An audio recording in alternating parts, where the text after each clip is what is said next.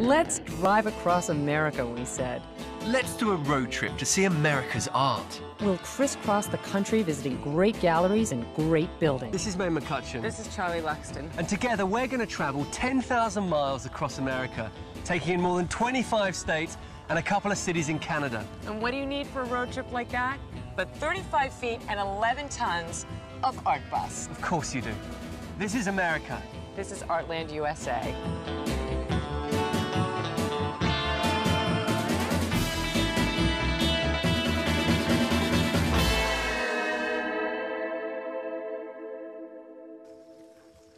Welcome to ARTLAND USA. We're on an art and architecture adventure from San Diego, California, all the way to the northern border above Portland, Maine. In this show, we're going from the sandhills of Nebraska right through to Minneapolis in Minnesota. But we're not going to ride horses all the way there. I'm certainly not riding horses all the way there. We could give it a try. In this show, I meet one of America's most exciting photographers, look at some wonderful architecture in Des Moines and Minneapolis, and work out the science behind some very famous photos. And I come across the world's largest easel, explore two fabulous collections, and then get kind of competitive when handed a rifle. Nowhere near. We're traveling about 1,000 miles through Nebraska, Kansas, Iowa, and into Minnesota. And I've got this hunch that the RV isn't going to have to struggle up too many hills. Kansas. I spent the first 4 years of my life in this state, and this is the first time I've been back since my family moved away. Some things haven't changed. The land is still very flat, and the wind continues to blow. We're here because we're looking for a very large piece of art.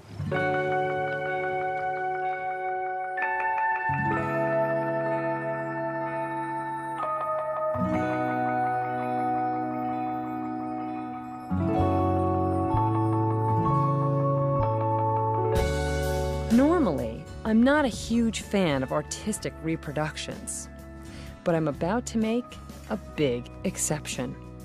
This is the world's largest easel by Canadian artist Cameron Cross, and he's agreed to tell me all about it, albeit long distance. You know, one of the reasons I chose the easel was that it's just so recognized all over the world. It's, you know, it's used by all artists, regardless of their culture or ethnicity, and it's just one of those things that is really recognizable and associated with art. So it's, you know, I think no matter where you put this large sculpture, people are going to, you know, have a personal connection to it. Cameron is planning to put up 7 of these giant canvases around the world, each site chosen because of its relationship to the painting. And if you're wondering, Goodland is officially the sunflower capital of Kansas. What has the reaction been by the people of Goodland and also people who are passing through Goodland? What do they think of the piece? Well, I've learned it's got quite a bit of media. It was actually even a Jeopardy question at one point, so that was pretty exciting. And it was I think initially the reaction is pretty much similar to most places. A lot of people are very excited about it. A lot of people maybe question sort of the logic of putting up a sculpture, but I think just like anything new, it just takes some time and Puts them on the map, in a sense. It puts them on the map, and it's you know, you can see from the highway, and it's just something else for people to sort of drive in and have a look. I think it's all good. So I think you know the response has been very, very positive. And I can see why. Come nightfall, these sunflowers won't be closing.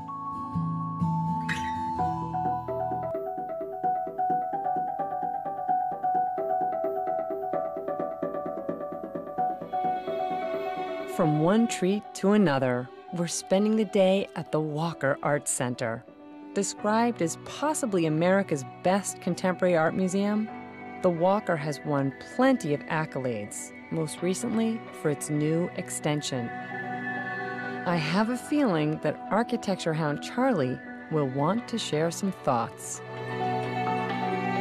This is the new extension to the Walker Art Center by the Swiss architects Herzog and de Meuron. Now, I think they're probably the best architects working on the entire planet today, and this building is an essay in what makes them so good.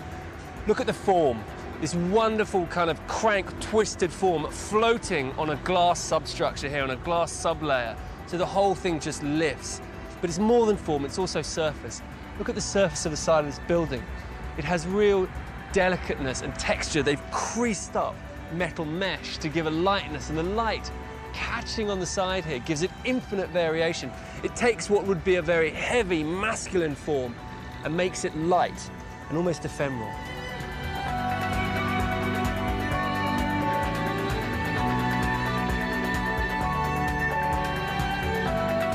Opened in 2005, the expansion cost a cool $74 million. But when it looks this good, for me, it's money well spent. This building is, well, kind of bonkers, because as you move around the building, everything seems to shift. All the lines and angles are constantly moving and varying. It's as if the architects are both playing with you and inviting you to play with how the spaces line up. It's actually quite disorientating, but it's disorientating in a thrilling way.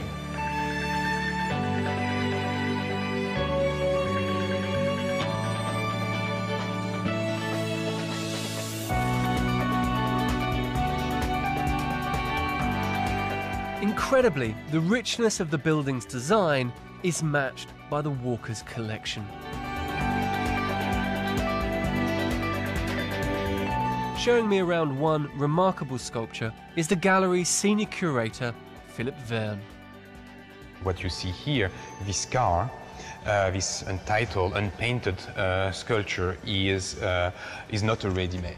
It's actually the story behind this sculpture is that Charlie Ray identified in a junkyard a car and then brought it to the studio, disassembled it piece by piece and recast it in fiberglass. So this isn't the car sprayed white? No. That's fiberglass. So it's actually one of the most, if you think about it, it's one of the most traditional way of doing sculpture. So it's reinventing sculpture.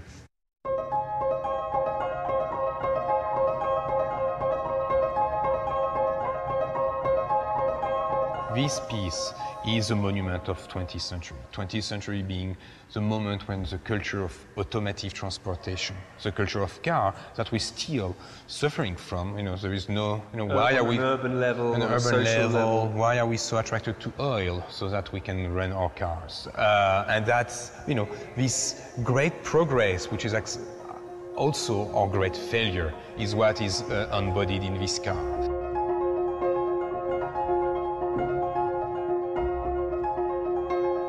What's also fascinating for me with this car, in terms of like an object that tells history, in a noble sense of history, is that in the back you have this little sticker, which is Jesus is Lord, and with again something that the artist identified. What does it mean? This destroyed car, which has a stamp, this sticker, Jesus is Lord. What does it say about our culture right now? But it's a wonderfully crafted object, isn't it? It's Beyond its also intellectual position, it is beautifully made. It's also what makes a great artist, is that everything comes together. It's actually content-wise, aesthetically wise, it's totally balanced. I mean, you can talk purely about sculpture, or you can talk purely about politics. But I do believe that culture, aesthetic, ethic are not that separated. And that's what makes a great, fascinating work of art, because you can forget everything I've said about Jesus is Lord, about oil, about the 20th century, and just look at it as one of the most incredible crafted ghost objects.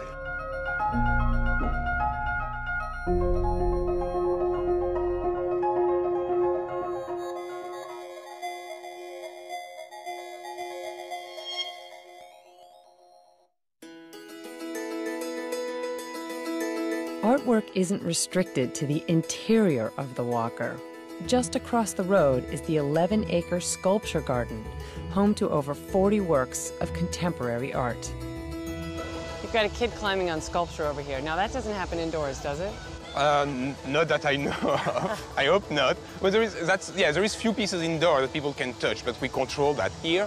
They can look at them. Look at them. They're all over it. Soon they're gonna be members of the walker. That's where it starts. You start to jump on the sculpture, and then you got addicted. More than 5 million people have visited the garden since its inauguration in 1988. Many come to see Minneapolis's favorite sculpture. So the Klaus Oldenburg has looked better. What's going on? We're doing the dishes. Doing the dishes? We haven't done the dishes in 5 years, and we thought it was time. Now, every 5 years, because it's outside, I mean, and the weather is kind of harsh here, so every 5 years it's important that we make it look as good as possible. I mean, it's that's the signature piece of the sculpture garden, and I guess people love it. It's everywhere. I mean, like, you cannot think about the walker with not the spoon bridge and cherry, with not the Oldenburg. Now, what about the fact that when people go in the museum, they have to go through an admission process, and out here they could just walk in? There's no gate, there's no fee, The first test is free. I mean, that's also what we're a public institution, and I think there is a level of what we do, and we want to keep the level of accessibility as open as possible. It would be great to to have the same policy inside. Unfortunately, there is a harsh reality. So it's very important for us to be able to provide this absolutely open experience. It's a stunning center and a fitting end to a week so rich in the visual arts. I can't believe that Charlie and I are only halfway through our tour. From the wilds of Wyoming to the urban bustle of Minneapolis-St. Paul. From the intricacies of handmade quilting to the grand forms of modern architecture, it's been an exhilarating week. And I even got to shoot some fruit.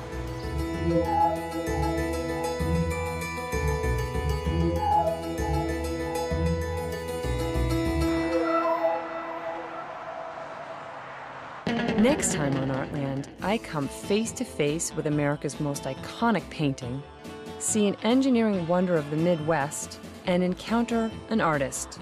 Or is he a cartoonist? And I see two modernist masterpieces. Check out Chicago's exhilarating Millennium Park and ride a go-kart. I hope you drive that thing better than you drive the RV. Mame, why are you like this? I should win an award for the way I squeezed that thing through downtown Minneapolis, and that's not mentioned.